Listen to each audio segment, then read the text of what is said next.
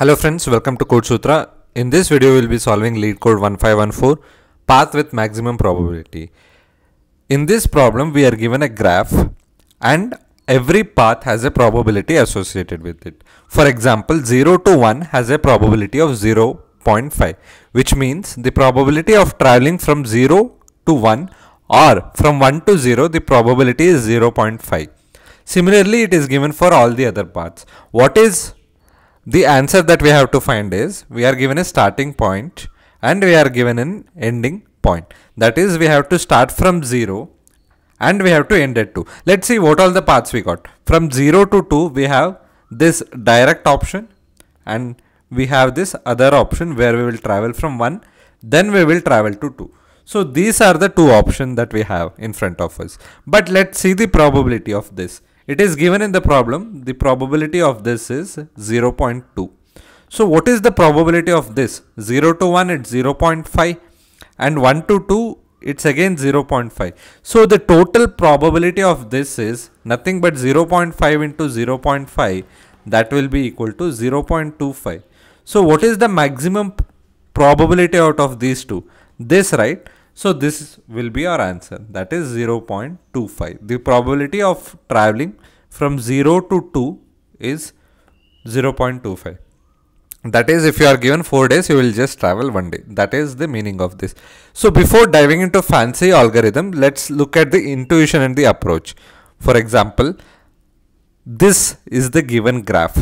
Alright. So from 0, say you want to travel to 2. Which is the path you will take? This is the path.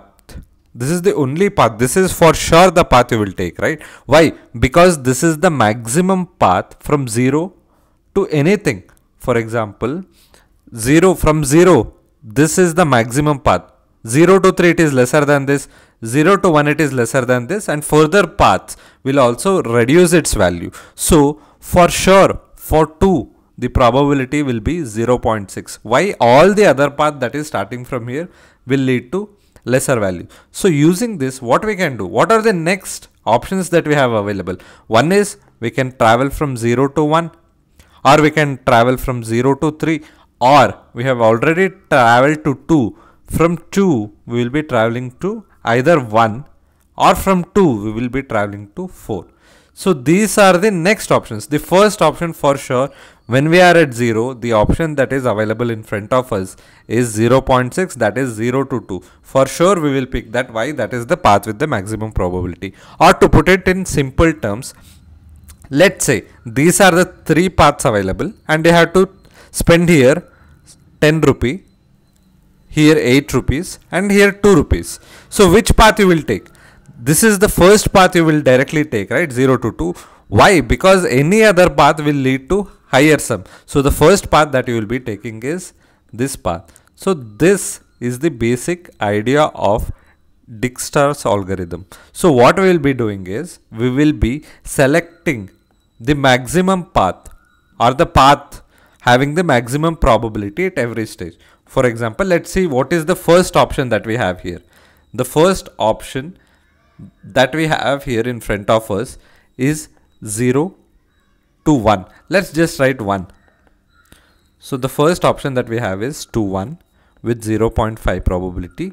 Then the next option we got is 2 with 0.6 probability and 2, 3 with 0.4. So what do? We pick up the path with the highest probability first. So let's have the probability matrix. Which is the first path that we have? We are already at 0. The probability of 0 is 1. So now we reach 2. To reach, what is the probability? 0.6. So now we are sure with 0 and we are sure with 1. So from 2, what are the available paths? So once you have completed this paths, we will be adding the next paths that are available from 2. What are they? From 2 you can travel to 1, but I won't write it here because, yeah, I have to write it here. From 2 we have to travel to 1. That will be 0.6 into 0.3. Why? We have to multiply the already existing probability into 0.3, that will be 0.18. What is the other path that we have got from 2? 2 to 4. So we have got 4. And what will be the probability? 0.06. So now again we will choose the maximum out of this. So what is the maximum of the remaining? This will be the maximum of the remaining. So 0.5. For sure, for 1 we will reach at 0.5, and once we have reached 1, we will write the probability for other two paths, but that is not required in this case, so I will not be writing it here. So after 1, what is the next option that we have got here? That is the maximum, that is 3. So we will write 0.4 here. And what are the paths that are available from 3? From 3 you can travel to either 0, or from 3 you can travel to 4. So to 4 again. What is the probability? 0.28. That is 0.7 into 0.4. So now again we will pick up the maximum among this. What is the maximum? So this will be the maximum. If you look here, that is 0.28. And we have also reached the final node. That is the end node that we required, where our starting was 0 and our end was 4. So our answer will be 0.28.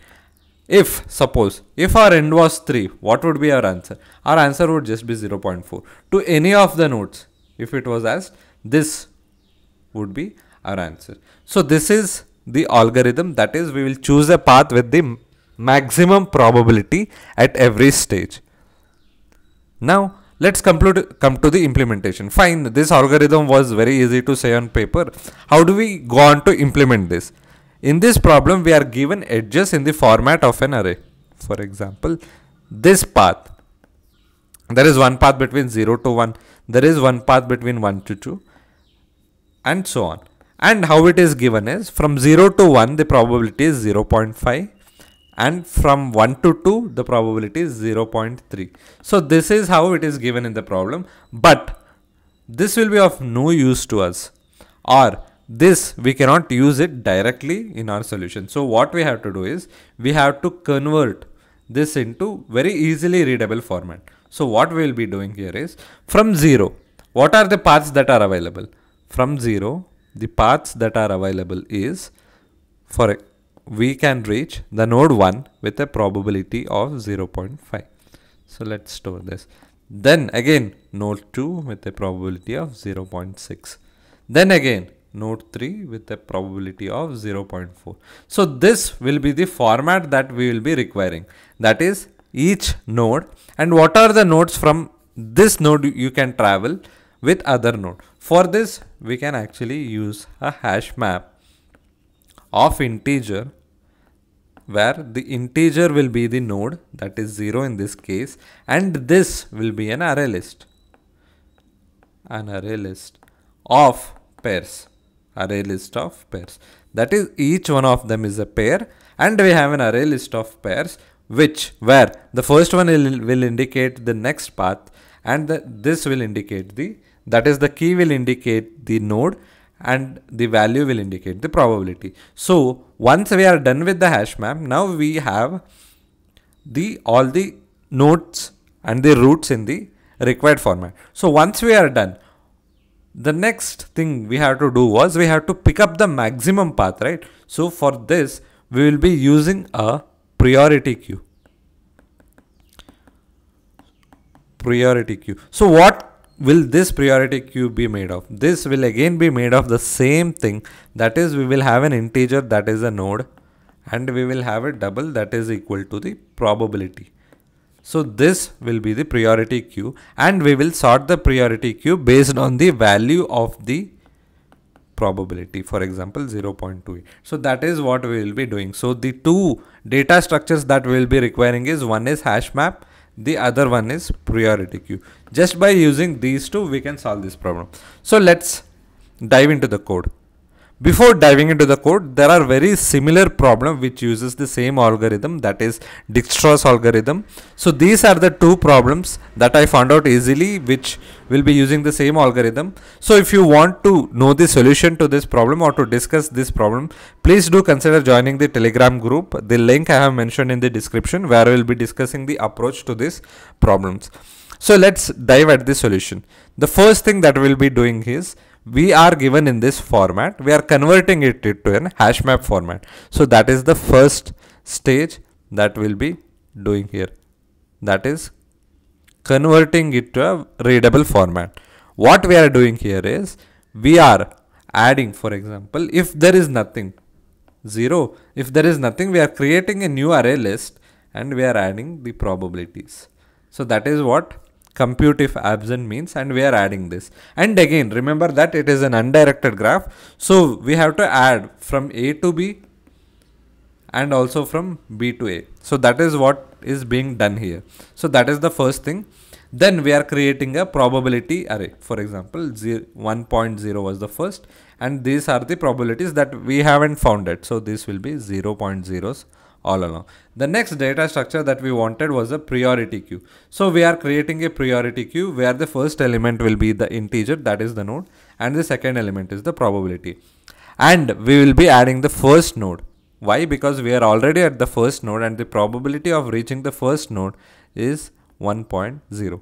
So that will be adding it to the priority queue. Now what we will be doing is, from this, what are all the available paths?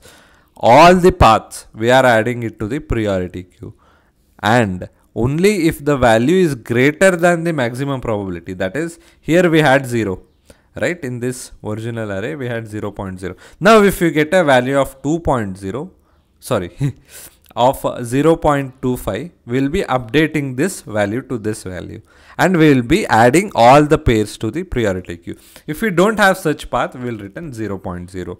So this is the final solution to this problem. Thank you for watching the video. Please do like, share and subscribe.